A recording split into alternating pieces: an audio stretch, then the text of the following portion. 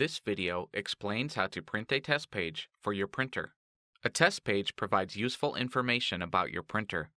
In addition, printing a test page from the control panel of the printer is often a helpful step in troubleshooting because it bypasses problems caused by software, computers, or connections.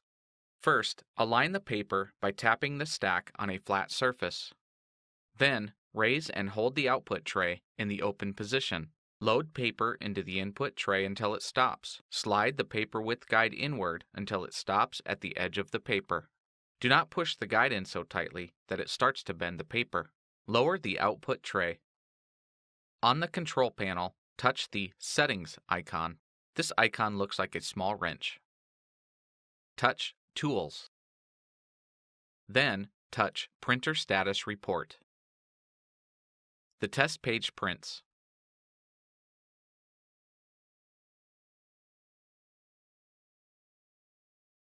Now, let's talk about what the test page can tell you about your printer.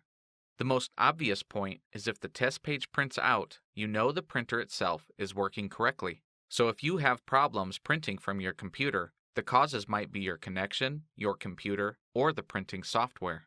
However, if the test page shows smearing, lines, or some other error, other documents you print will likely have the same problem.